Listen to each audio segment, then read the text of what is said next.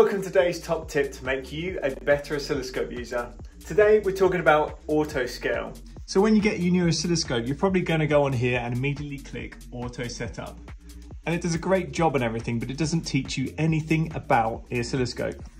So instead, we're going to be manually tuning our oscilloscope to show the full waveform. We're at the default settings at the moment, and if we zoom into the waveform, you can see it's very blocky at the moment. And that's because we're not using the full resolution of the device just yet. So step number one would be to go to your voltage and reduce it until this signal is making the full use of the resolution top to bottom. If we zoom into the waveform now, you can see it's a lot smoother. And that's because we're utilizing more of the full ADC resolution. Now we're going to make full use of the x-axis or the time axis. What we're going to do is reduce the time base to make less cycles appear on the screen.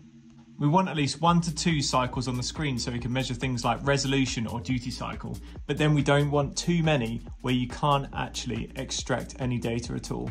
For example, if we increase the time base too much, it doesn't look too bad. And that's how to manually scale your data on an oscilloscope. So give it a go on your own oscilloscope and tune in for the next top tip.